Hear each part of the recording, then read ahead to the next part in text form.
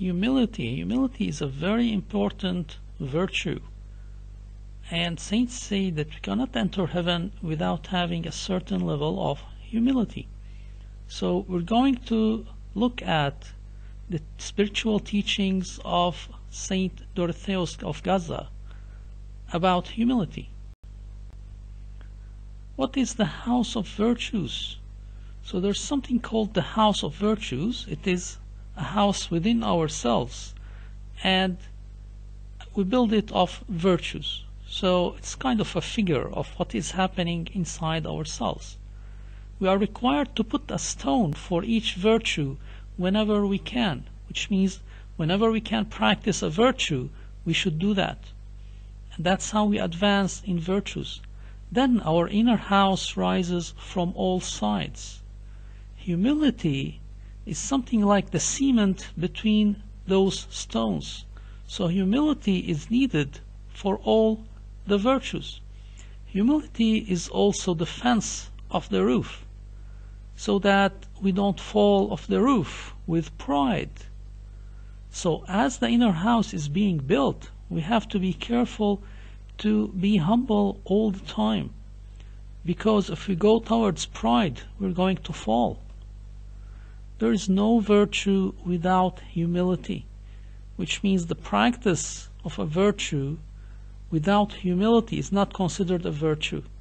It's just a practice, but it's not a virtue for the person. The person does not benefit. With God's help, we acquire the virtues.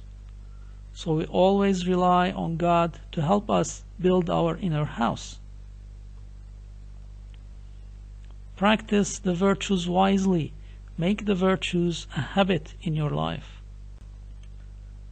We are not able to abide by the commandments without humility. So as we go towards the commandments, towards practicing what we are required to practice, practicing the faith, we need to have some humility. Otherwise, it's going to be very, very difficult for us. With the humility, we stay away from evil, and we stay within the boundaries of the commandments. By humility, we can gain the virtues, one by one. The saint says, humility does not get angry. So a humble person does not get angry. He also says humility does not make anyone angry. So a humble person does not make people angry, because the way that person carries themselves, everybody likes them. They don't get angry at them. How do we reach humility? We have to consider ourselves the worst of all the time. Because when we start thinking that we are better than that one person, we start getting angry at that one person. So all the time we have to consider ourselves the worst of all. Anything good that we do, we have to thank the Lord for it. And we say, the Lord helped us do this good thing.